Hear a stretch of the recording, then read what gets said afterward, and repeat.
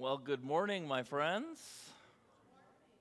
Welcome to Willard Christian Reformed Church. I am so glad you're here. God has called us together, drawn us in this Palm Sunday. This Palm Sunday, that's why we have changed the colors to red, reminds us that we are entering Holy Week and that Jesus' sacrifice, his blood, is what renews and what gives us hope and life.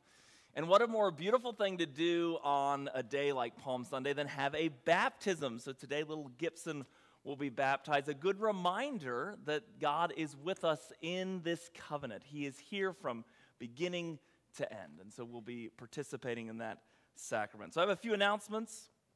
As we look at, you can look at your bulletin and look at that if you like for more information. So Monday, Thursday, at 6:30, we'll be offering communion. We certainly encourage you to that service. So that service reflects Jesus' time when he, on that Thursday, thousands of years ago, gave communion to his disciples, then was led to the garden and was betrayed. And so we honor that with a Monday, Thursday service. Look forward to Good Friday and obviously to Easter. So I encourage you to come. Again, that's at 6:30, and we'll be partaking of the sacrament of communion. The other announcement I just want to highlight is again on April 14th at 6 p.m., we will have our class CRC DNA. So if you've wondered, what is the Christian Reformed Church?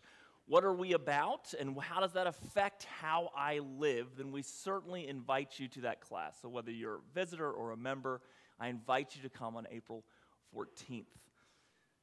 Especially when we think about why we worship, and it's things like baptism, how that shapes our view of life and even shapes what we do and how we work and how we think.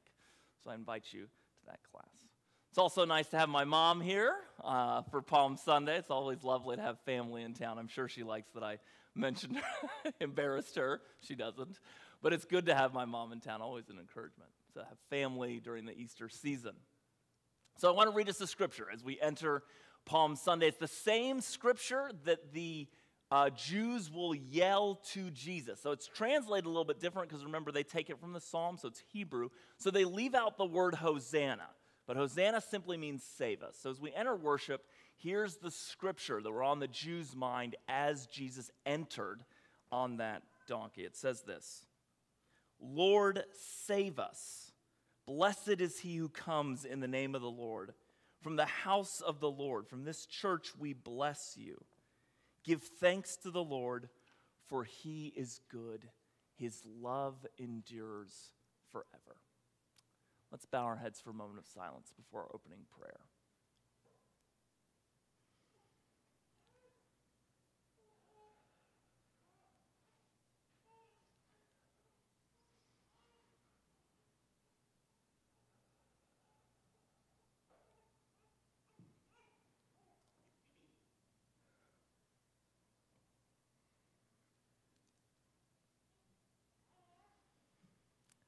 Holy God and good Father, we praise you because you are good and your love endures forever. So we thank you this morning for coming to us as a peaceful and humble King. We pray that you would help us to learn from you and enter more deeply into your divine life this morning. We pray that we would learn of your love and experience your grace. Lord, as we gather for worship today through the power of your Spirit, may we be more aware of your presence. May we learn from your humble entry into Jerusalem, and may you again save us and restore us. Lord, give us your grace this morning and sustain us through your life.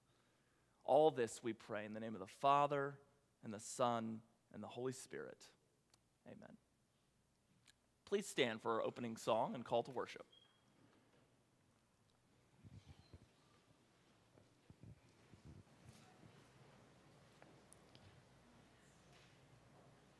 We raise our voices and wave with joyful hope the palms of deliverance of God's people. Lord, save us. Hosanna, Hosanna to the Son of David. Our hearts are filled with expectation, a sense of fulfillment as we welcome the coming King. Lord, save us. Hosanna, blessed is he who comes in the name of the Lord. Let us receive in the crowded streets of our lives the one who is Savior, not only of us, but all of earth. Lord, save us. Hosanna, Hosanna in the highest heaven. Please join us in singing Hosanna, loud Hosanna.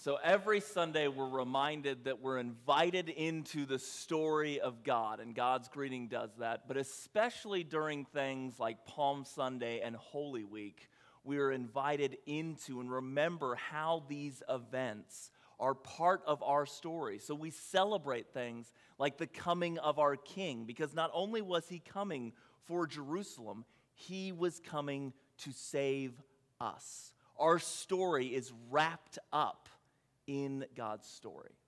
So my friends, receive this greeting from God, from Zechariah 9. It says this: "Rejoice greatly, people of God. See, your King comes to you, righteous and victorious, lowly and riding on a donkey." Amen. So in the same way that we've been greeted, let's greet one another this morning.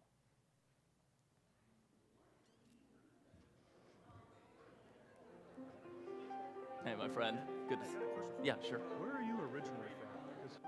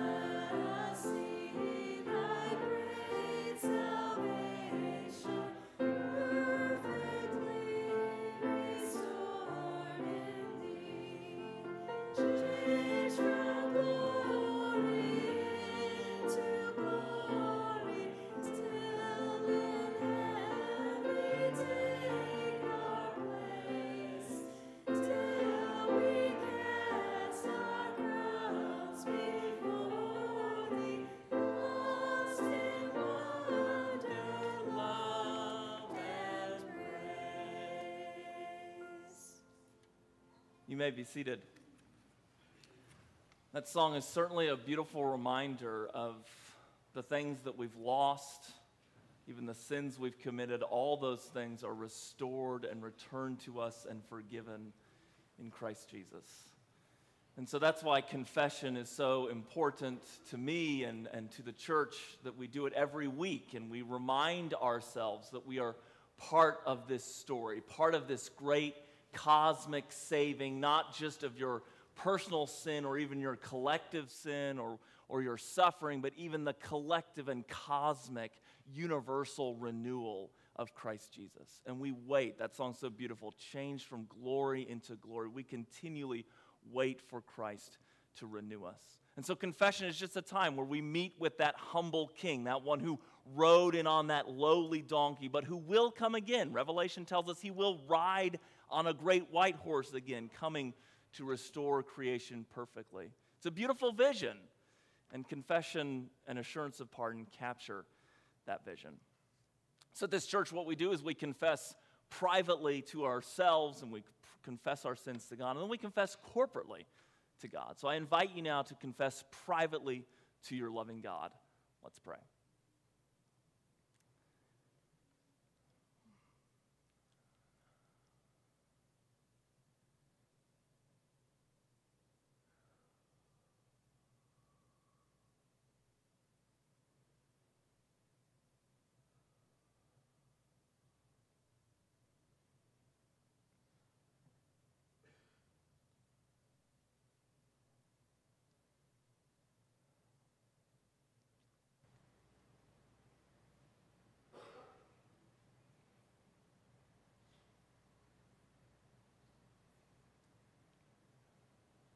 Father, hear our prayers. So we confess with the whole church, saying, "Create in us a clean heart, O God, and put a new and right spirit within us. Cast us not away from your presence, and take not your Holy Spirit from us. Restore to us the joy of your salvation, and uphold us with a willing spirit." Amen. So my friends, the scripture tells us in Philippians 2, an interesting passage. Paul says, "In your relationships with one another, other Christians, have the same mindset as Christ Jesus, who being in the very nature of God, did not consider equality with God something to be used to his own advantage. Rather, he made himself nothing by taking the very nature of a servant, being made in human likeness. And being found in appearance as a man, he humbled himself by becoming obedient to death, even death on the cross." So, my friends, because of Christ's humble obedience, there is no condemnation for those who are in Christ Jesus. We are forgiven because God's love never fails. Thanks be to God. So let's stand, lifting our hearts, singing, "O God, beyond all praising."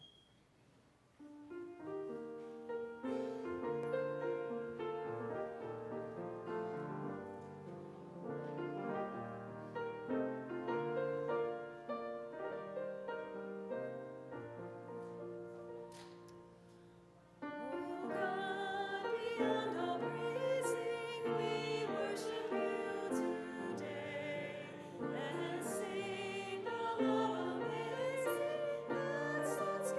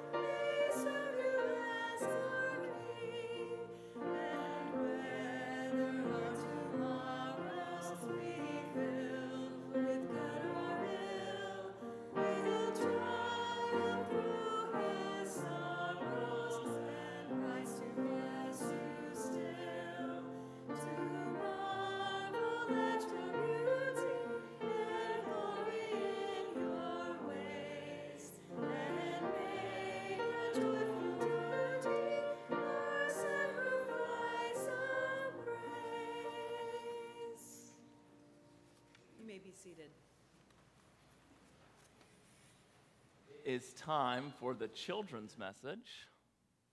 It's time for the children. If the children would like to come up to this pew right here, we'll have the children's message. Yeah, you can go. You can come all the way here. Good job. Hey, that's it. Hey, Mason. I like your shoes. I like your shoes. Hi, Corbin. Hi, Kennedy. Hello. Hi, friends.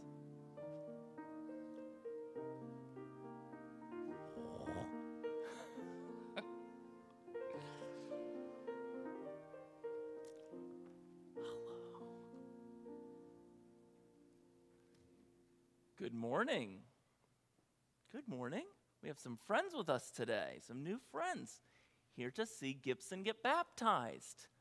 Do you know what today is called? Do you know what Sunday is called, Kennedy? Palm Sunday. You're exactly right. Palm Sunday. Do you know why we have these palms? Yeah. Because the people of Jerusalem laid them down while Jesus was riding on the donkey. Great answer. Yeah, because the people of Jerusalem laid them down. And we also use these to get rid of snow. That's part of our, no, that's not true. So I'm going to give you each a palm. So you're right, that's exactly right. So in Jesus' day, if you wanted to honor someone, that's okay, I got another one, there we go. If you wanted to honor someone, the way you would do it is you would wave these palms. Can we all wave these palms frantically? So you'd wave these palms, and then as the person came, whoever you wanted to honor, you would lay them down on the ground. Can we make a little path with the palms? So you'd make a little path, and then that person, and for the adults that can't see, we've got a beautiful green path here on our carpet here, and the person would walk across these palms. Now, in the olden days, it meant one simple thing, and this is good for y'all to remember and for every adult to remember. This symbolized that that person was a king, that they were the most powerful person, and they wanted to recognize him as king. So on Palm Sunday, y'all can pick up your palms back up. On Palm Sunday, we remember that Jesus is king. And that means that he's Lord over our lives, and we can come to him with anything because he treats us like his children. But he's also our king. And so we remember that too on Palm Sunday. So you'll see that throughout the service. You might see palms all over, and you can keep these palms. The second thing I want to tell you is there's going to be a baptism at the end of the service. And so y'all are going to come back in at the end of the service and be a part of seeing Gibson be baptized. So you can come sit back here, you can sit with your family, but when we have a baptism, you will come back in and get to see that and participate.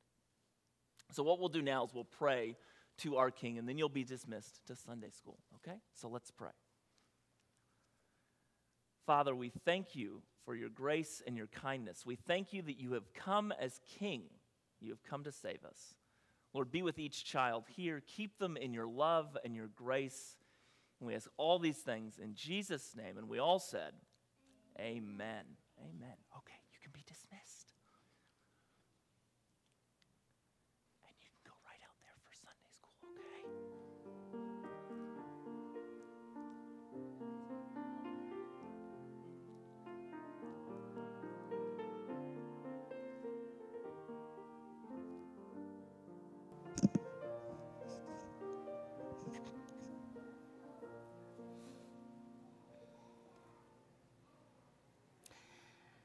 Please pray with me in our congregational prayer. God of our lives, 6 weeks ago we gathered in this place to begin our Lenten journey.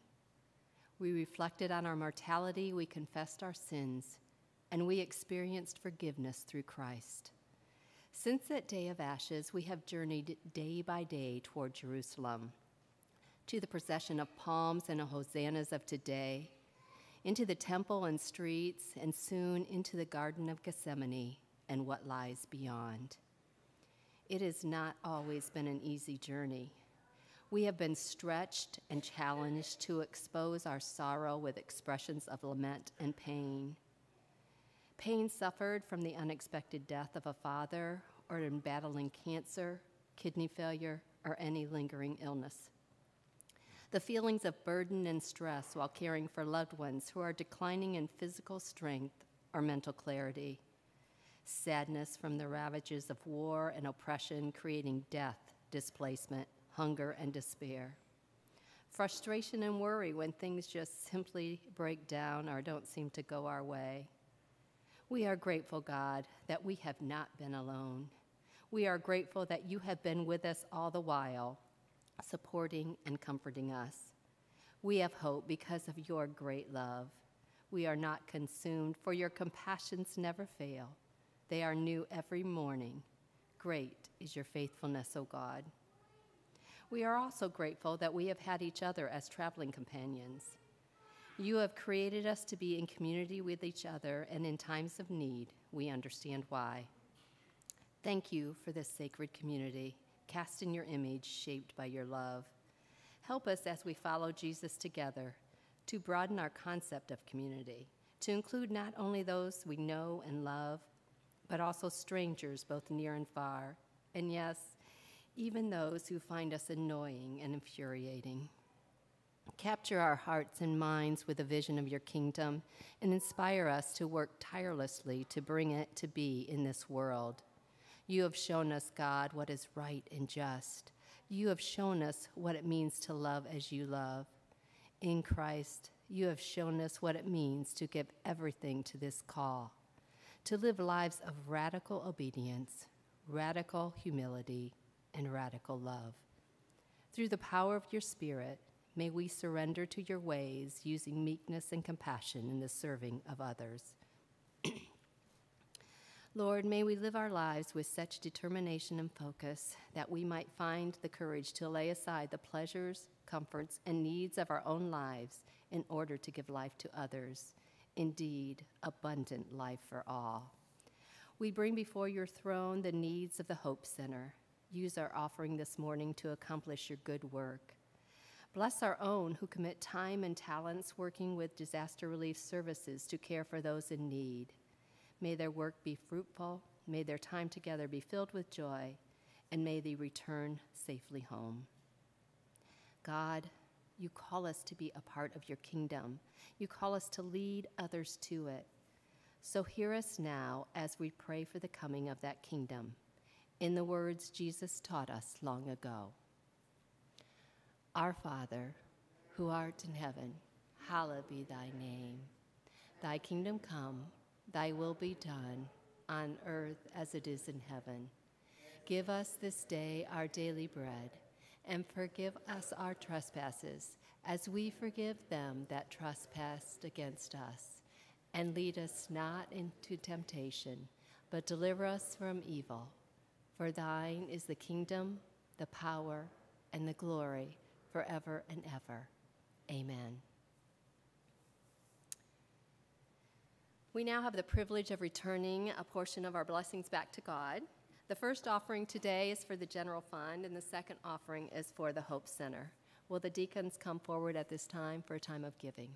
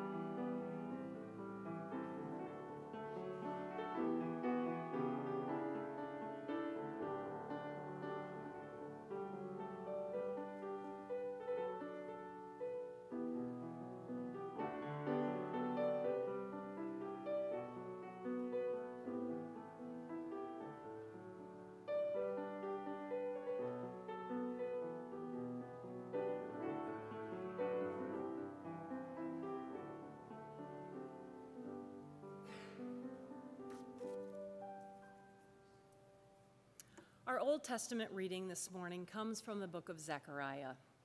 Please bow your heads with me for a holy prayer of illumination.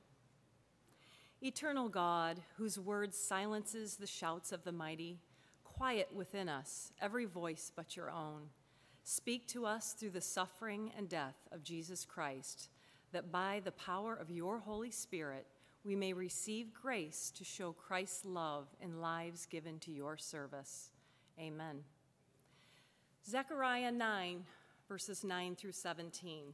Rejoice greatly, O daughter of Zion. Shout, daughter of Jerusalem. See, your king comes to you riding and having salvation, gentle and riding on a donkey, on a colt, the foal of a donkey. I will take away the chariots from Ephraim and the war horses from Jerusalem, and the battle bow will be broken. He will proclaim peace to the nations. His rule will extend from sea to sea, from the river to the ends of the earth. As for you, because of the blood of my covenant with you, I will free your prisoners from the waterless pit. Return to your fortress, O prisoners of hope. Even now I announce that I will restore twice as much to you. I will bend Judah as I bend my bow and fill it with Ephraim. I will rouse your sons, O Zion, against your sons, O Greece, and make you like warrior's sword. Then the Lord will appear over them. His arrow will flash like lightning. The sovereign Lord will sound the trumpet. He will march in the storms of the south, and the Lord Almighty will shield them. They will destroy and overcome with sling stones. They will drink and roar as with wine. They will be full like a bowl used for sprinkling the corners of the altar. The Lord their God will save them on that day as the flock of his people. They will sparkle in his land like jewels in a crown. How attractive and beautiful they will be. Grain will make the young men thrive, and new wine the young women. This is the reading of God's word.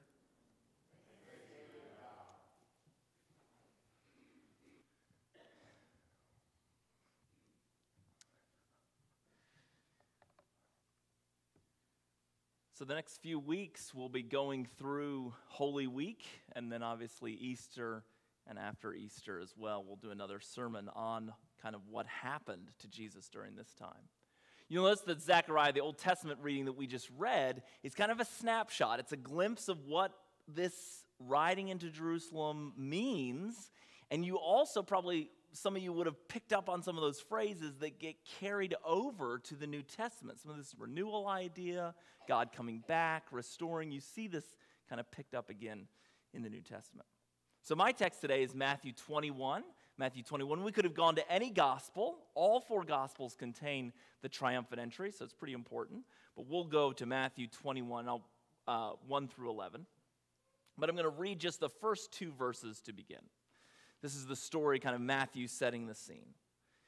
As they, that's the Jesus and the disciples and a large crowd, approached Jerusalem and came to Bethphage on the Mount of Olives, Jesus sent two disciples, saying to them, "Go to the village ahead of you, and at once you will find a donkey tied there with her colt by her. Untie them and bring them to me." Let's pray. Father, we praise you that through Jesus Christ you are our King and that you will make all things new. So we ask again that your kingdom would come and your will would be done on earth as it is in heaven. And so again, illuminate your word to us this morning that we might more clearly see your Son. And all this we pray through the power of the Holy Spirit, and in Jesus' name, amen. So the title of the message today is the King's Humble Entry, and we'll look a little bit at why it's such a humble entry, but yet the key word there being king. If I was to start a story with you and I was to say something like, it was the bottom of the ninth inning, it was tie score, bases loaded, and Babe Ruth is up to bat. Those phrases, while you might not be a huge baseball fan, those phrases might mean something to you, right? You would have some clues as to what game is being played, what's happening, and even what's at stake. And maybe the more you know about baseball, maybe the more you could connect with that story, really get what's happening.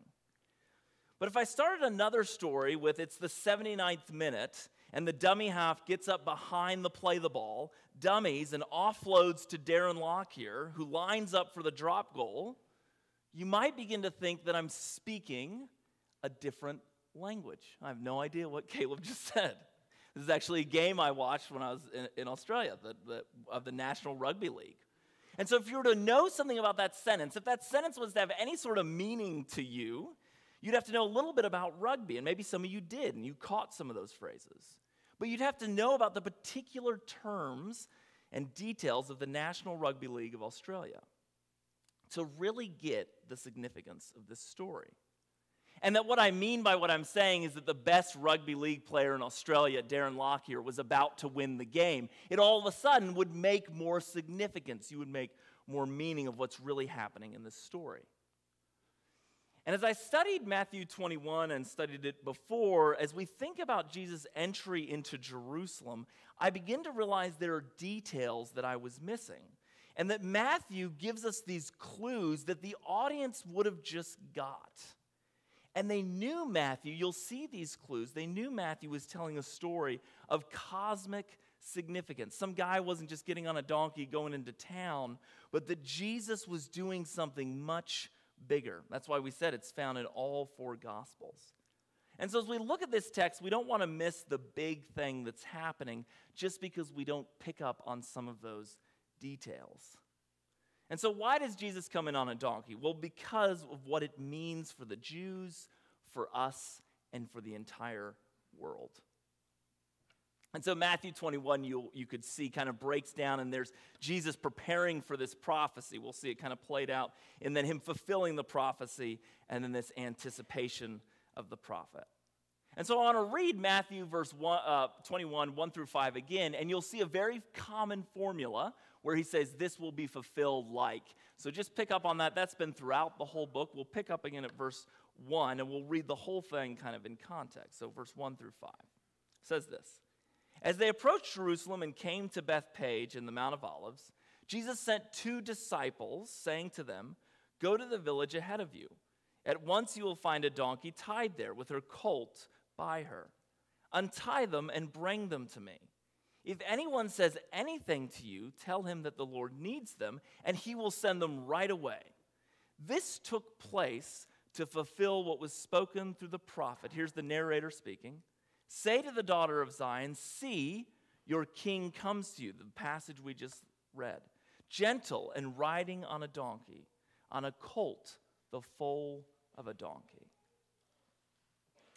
The first clue we get is Matthew includes, on purpose, this idea, you'll notice in the first verse, the Mount of Olives.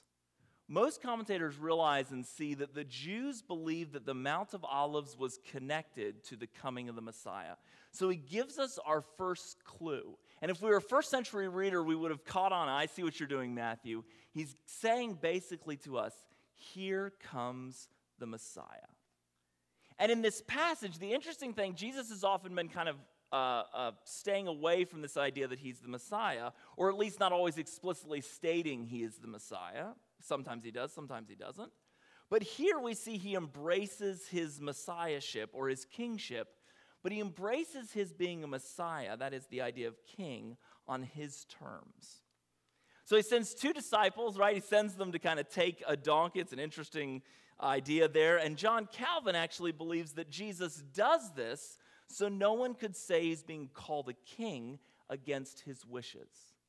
What we need to pick up on is Jesus is planning. He's orchestrating this event.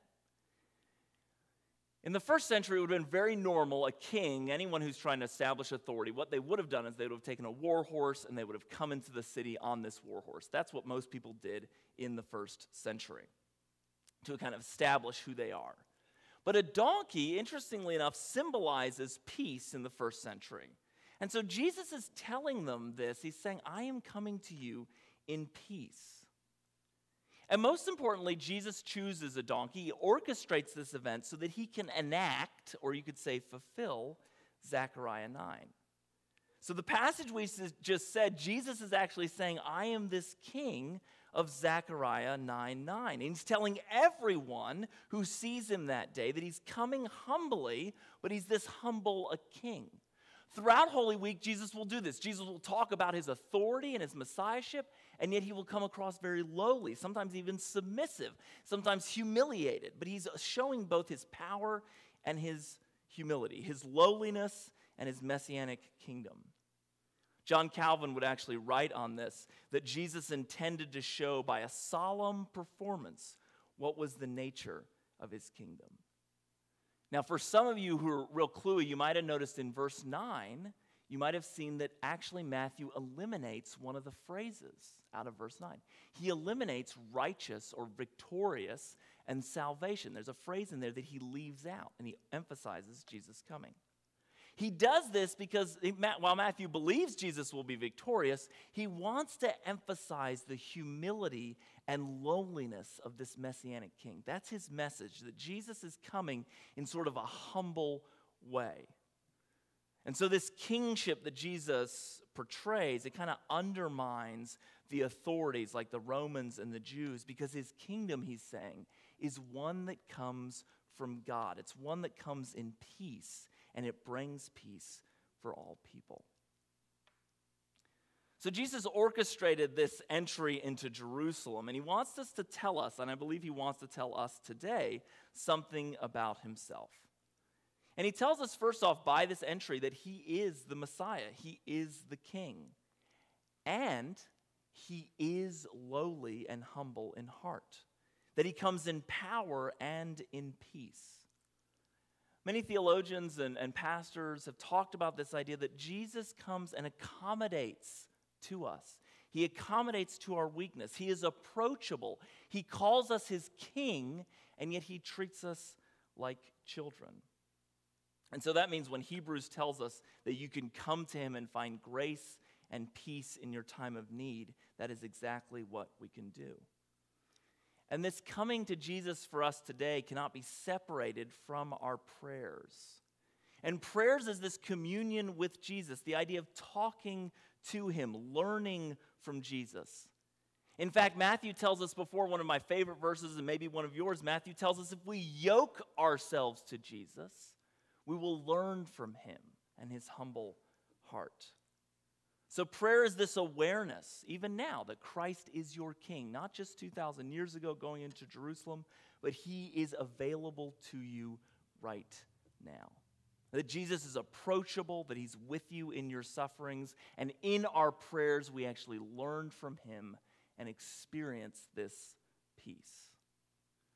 So Matthew tells us something about Jesus, and he tells us that Jesus prepares for this prophecy, and then we see the fulfillment of the prophecy. So we'll go to verse 6. Go to verse 6 and we'll see this fulfillment of the prophecy. It says this: the disciples went and did just as Jesus had instructed them. They brought the donkey and the colt, placed cloaks on them, and Jesus sat on them. A very large crowd spread their cloaks on the road, while others cut branches from the trees and spread them on the road. The crowds that went ahead of him and those that followed shouted, "Hosanna to the Son of David. Blessed is he who comes in the name of the Lord. Hosanna in the highest." Now Jesus enters, so this happens in preparation for Passover. Passover is a really tense time for the authorities because Passover for the Jews celebrates the time that they were released from foreign oppressors. Right? So it's already for the Romans kind of feel a little uneasy, and this is the time. Not only that, but the city swells in size. Historians kind of tend to exaggerate, but it certainly gets bigger because all Jews, especially males, are meant to go back to Jerusalem during Passover. This city is just full of people. And these people then are doing these gestures in front of Rome, in front of everybody, that are cultural cues that the people are acknowledging Jesus as their king. So they put their cloaks down in a way to pay homage. So you could see examples like in 2 Kings where it says that they put their cloaks down and they bear the steps. So they blew the trumpet that Yahuwah is king. And they made haste and took their garments and put them under the bare steps. So you see this idea that the Jews are taking from.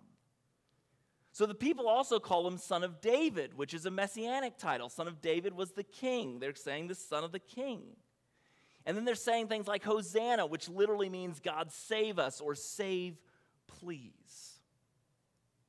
Now these prayers, they're really acclamations. And if you really look at them, you could see them as someone would be like saying, God save the king, or all hail the king. So it's clear from what the people are shouting that they are seeing God as this, they're seeing Jesus as this messianic king. And the last phrase that the people say, and we often say, we sing before, it says, Hosanna, or God save in the highest. And that's a prayer for God to save in the best way possible, as one man said. It also carries the idea that he would save the entire world. So these people are beginning to yell, basically, all hail the king, while during Passover, there's this massive tension and worry about a king usurping their authority. So you could feel sort of the tenseness here, but they're asking for a personal, political, and even cosmic saving. And so the people are calling for Jesus to save, and Jesus will save. In fact, as we go through Holy Week, we'll see that he saves in a vastly different way than the Jews expected. The same people that cry out, Hosanna, save us, will also cry out, crucify him. And he will save in a completely different or humble way. In fact, we'll see him humiliated by the cross. And so because of this, it's good for us too to cry out, save us. I don't know what sort of sin or suffering you may experience, but again, it's an encouragement to call out to Christ to save us, to hear our prayer and know that he will answer us. Because the scriptures tell us that we don't have a high priest who is unable to empathize with our weaknesses. And so approach God's throne of grace with confidence so that you might receive mercy and find grace to help you in time of need. So Jesus will save in a completely different way than the Jews expected, maybe completely different for us. But he saves us and listens to our prayers. And so Matthew has shown that Jesus kind of plans this, right? And he fulfills this prophecy. And finally, we see the last two verses, kind of this anticipation of the prophet. So if you pick up with me in verse 10, this is kind of the end of his triumphal entry, at least in Matthew's account. It's just two verses. He says this. When Jesus entered Jerusalem, the whole city was stirred. That's a pretty intense Greek word. And they asked, who is this? And the crowds answered, this is Jesus, the prophet from Nazareth in Galilee. This stirred word is often used for earthquake or kind of apocalyptic upheavals. It's a really big deal. It's a shaking in fear, if you will. It stirs the whole city. And in fact, if you look at Matthew, he'll have two more stirring earthquakes. Apocalyptic events happen. When Jesus dies, the earth quakes. It's stirred. And then when Jesus rises again from the grave, you find this third sort of quake in the ground. Now, in these verses, it's not to be confusing. As I looked at it first, I kind of was a little put off by it. But it's not that the people didn't know who Jesus was. They knew who Jesus was. But they're asking who he is in the sense of like, well, what is he, right? Well, they know that he's Jesus, he's this person, but what is he to do? And in the people's answer, many people see that the way they phrase the prophet, it's connected to Deuteronomy 8:18. And that says this, I will raise up for them, God says to his people in Deuteronomy 8, I will raise up for them a prophet, like from among their brothers, and I will put my words in his mouth, and he shall speak to them all that I command him. So Matthew's drawing in this text so that people see that maybe this is this prophet king, this Messiah that they're waiting for. And we find that Jesus will answer their call to save them now. He will save them now, but just like this humble entry, he will save them in a surprisingly humble way. And so we'll find out next week that for the Jews, for us, for the world, that actually our salvation comes through Jesus' humiliation. So it's an interesting passage. There's a lot of cues or clues in it that we can see that the Jews were recognizing Jesus as this Messiah King. One thing I want to point out is that Jesus orchestrated, right? He planned, whether prophetically, however you want to look at it, but Jesus planned this event. He planned to embrace this idea that he is the Messiah's king, he is the Messiah King, and he's sent by God to bring a new kingdom. And so our king's humble entry into Jerusalem was and is a threat to the powers that be. So any power that tries to usurp God, this humble entry undermines every other human authority that tries to usurp God. Because what you see beautifully is that Christ comes in peace, humbly, to save us and not serve himself. And then somehow, powerfully and mysterious, as we look forward, he will fulfill what the prophets said about Jesus. He will save now. Even when the prophet would say he will be pierced for our transgressions, crushed for our iniquities, but by his wounds we will be healed. And so we see in the Holy Week that Jesus despised the shame but embraced his suffering. And that he humbly entered our pain, and he still does, our sin and our suffering in order to save us now. And then one day we will see Jesus again. This triumphant entry also connects us to Revelation. Not only does it connect us to the beginning of the Bible, but it also points to the end, where Jesus does come again mounted on a steed, but this time on a horse. And this time he does finally and powerfully come to eradicate all evil, sin, suffering, and the final enemy, death. And I just want to say, this is what the Jews were imagining. This is when we read this passage, they weren't just hoping that Jesus would overthrow the Romans. They certainly wanted that. They were imagining a cosmic renewal and restoration, even of their bodies, even of their lost loved ones. And we see it points us to Revelation, where Revelation gives us a fuller vision and tells us that there will be a white horse, John writes, whose rider is called Faithful and True. With justice, he judges and wages war. We see a different Jesus now. His eyes are like blazing fire, and on his head are many crowns. The armies of heaven were following him, riding on white horses. And on his robe, Jesus' robe, and on his thigh, a place powerfully put where people could see, his name was written, King of Kings and Lord of Lords.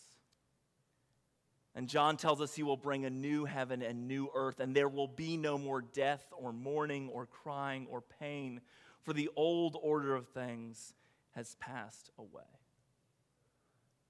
And so this is this cosmic vision of our King's salvation, and it's first glimpsed, and it's continually glimpsed year after year by a man who rode in on a donkey 2,000 years ago. And in this meandering ride into Jerusalem, this was the beginning of our vision of renewal and renewal of the whole world. And so the triumphant entry is this beginning of this cosmic saving, this saving for you and me, that a man would come in peace to us and save us. And so he is still, his story is wrapped up in our story as Christians. He is still the King that we say, Hosanna to the Son of David.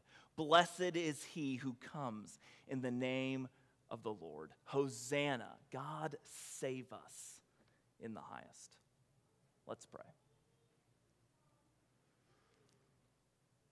Father, we thank you that you are our King, full of love and justice. Father, help this vision of your judgment and your renewal of the world capture our imaginations and our hearts.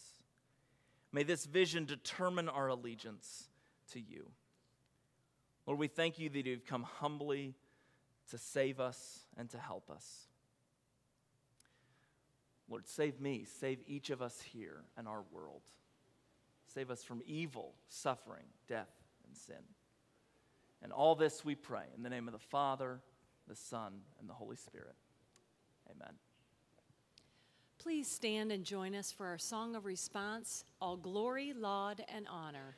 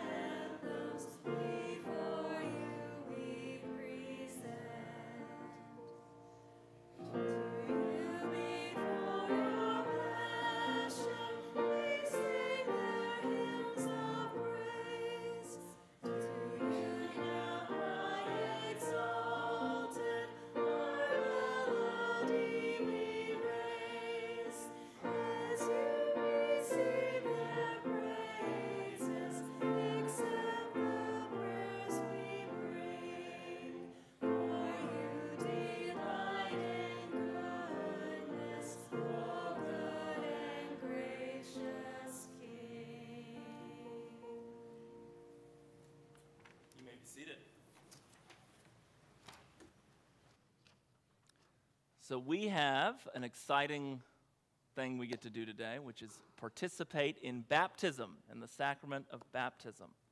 So I'd ask Darren if you could grab the children so that they could come in and join us. And I'd also ask Eric and Alexis and Gibson to join me here on the stage by the baptismal. And this is a wonderful way, as they're coming up, it's a wonderful way to think about the start of Holy Week. What a great start to think about God's promises towards us, that God will save us, right? And this is what the covenant looks to. So in the baptism of this child, he is coming into our covenant community. So we're going to talk about how we as a church covenant with the parents covenant with us in order that we promise salvation. And so I think it's a great picture of God's sheer grace and love for us. Little Gibson's getting his shoes ready. We're not baptizing him by immersion, don't worry. We're just preparing him.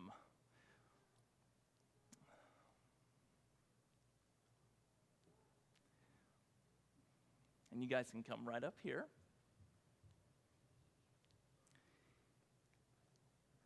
So baptism for us is a very important time of welcoming them into the covenant, welcoming Gibson into the covenant community. It's a sign and seal, as we Reformed folk often like to say, but it's a promise. It's a mutual promise of all of us.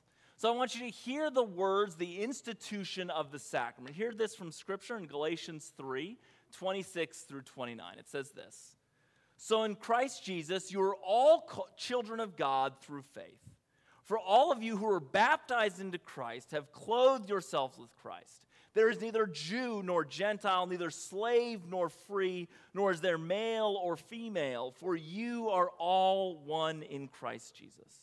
If you belong to Christ, then you are Abraham's seed and heirs according to his promise."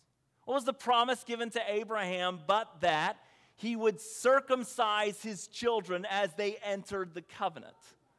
What is the promise given to us but now circumcision has become baptism? And in this covenant community, when a child is born to Christian parents or parent and they bring their child, it is like circumcision. They are entering little Gibson today, hey buddy, into the covenant. He is looking right at me. Most of the time they're asleep, he is awake, so we will see. He's doing great. You're doing great, buddy. And so I want to ask the parents a few questions. I want to ask y'all a question, and if you're able, you'll respond. And we're working this promise together. So our whole service is called a covenant renewal. I don't baptize someone based on the faith that they show. I baptize because what God has done for us in the covenant. God moved toward us in grace. So as we go through this, I'll ask you some questions and y'all will respond. So baptism, parents, is the celebration that God is gracious to you, your child, and your whole church. And it's a sign for us that celebrates God's promise and love to his people. You are covenanting with us and we with you. So Gibson, little guy, you are becoming part of our family today. Baptism is also a covenant, a seal that they will raise the child in the nurture of God, hoping for his profession of faith when he is older. So it's a promise from the parents, but it's also a promise from us. So it's also a serious thing for us to witness and say that we will participate in the spiritual edification and growth as best we can, not usurping the parents, but coming alongside the parents in order to raise this child. Eric and Alexis have also selected godparents. So I'd like both Emma Mall and Ben Wilcox to stand up, respectively, the godmother and godfather. In the Reformed tradition, there's not really, it's up to the parents on if they desire godparents or not. In the Reformed tradition, they don't have much to say about godparents per se, but they say that they have a specific role in the spiritual growth of the children. It does not, again, eliminate the parents' responsibility or the church's responsibility, only that they will be specifically involved in certain aspects of Gibson's life. You can be seated. And for all of us in the church, we are promising that we are going to be with these parents. We are going to help you nurture your children. And so I want to ask the parents first. And they'll respond with "we do" if they feel so willing. But in knowing that this is a covenant with each other, that we're going to want to partner with you in raising God's people by God's grace, having heard all God's gracious promises to us in Christ, do you desire that Gibson be baptized? We do. Amen. Amen. Will you devote yourselves to the church's fellowship and teaching, to the breaking in bread and the prayers? Amen. Amen. They said we do both times. They don't have a mic, but they said it. So congregation, now we covenant with them. And so if you're able, you will see that there will be a question and response. And we are promising to nurture this child in the Lord, covenanting with them. So if you're able, please respond to the next question with "we will with God's help." So, do you as a congregation undertake the responsibility of assisting these parents in the Christian nurturing of this child? We do, with God's help. Let's pray. Father, we thank you that we are able to baptize Gibson today. Pray that you would be with us and give us your grace in this time. Amen. So my friends, as I pour the baptismal, he's preparing, I want to read this scripture. And as we see the water poured out, we're reminded of what it says. There is one body and one Spirit, just as you were called to one hope when you were called. One Lord, one faith, one baptism, one God and Father for all, who is over all and through all and in all. And so little Gibson, if you'll bring him a little closer. So little Gibson, I baptize you in the name of the Father and the Son and the Holy Spirit. The Lord bless you and keep you.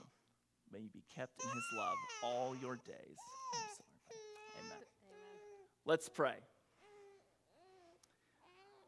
Father, we are grateful for the faith and the covenanting community of both Eric and Alexis and our church. Lord, we thank you for little Gibson.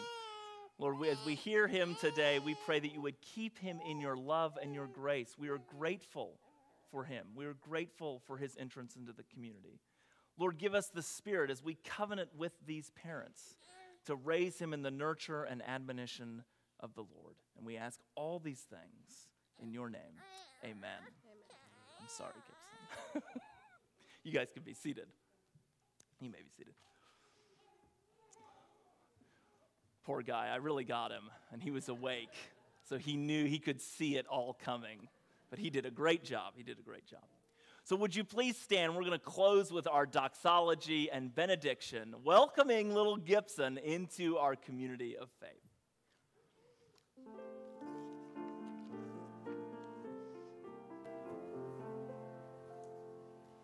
Praise God from whom all blessings flow. Praise him, all creatures here below. Praise him above, ye heavenly host. Praise Father, Son, and Holy Ghost.